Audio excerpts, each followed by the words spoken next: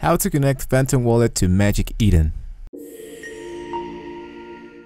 Hey guys, welcome to this new video, and today's video I'm going to show you a way so we can upload our Phantom Wallet into Magic Eden, right? So the first thing you want to do is to go into Google and tap magiceden.io. I'm going to leave you the link down in the description so you don't have to do it for yourself, okay? So the first thing you want to do after you go into Magic Eden, you want to go, and here, if you can see it right here, it says select wallet. Okay, so if you click in here, now it says you need a wallet on Solana to continue.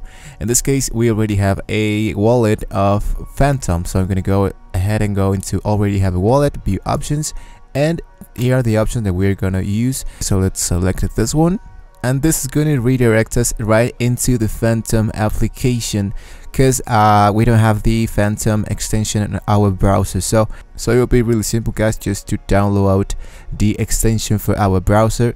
If you're using Phantom on your mobile, you just need to download it in here. In this case, I'm using Chrome, so I'm going to select Chrome, and it's going to be redirected into the Chrome web store. So I'm going to go into add to Chrome.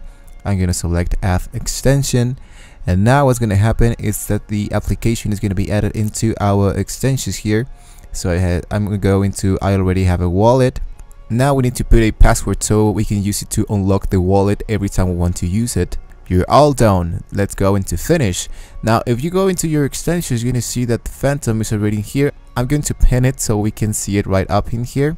Now as you can see, my wallet, it's been already imported. So in this case, I'm going to just close. I'm going to give you all the links down in the description, guys, so you don't have to look that for yourselves.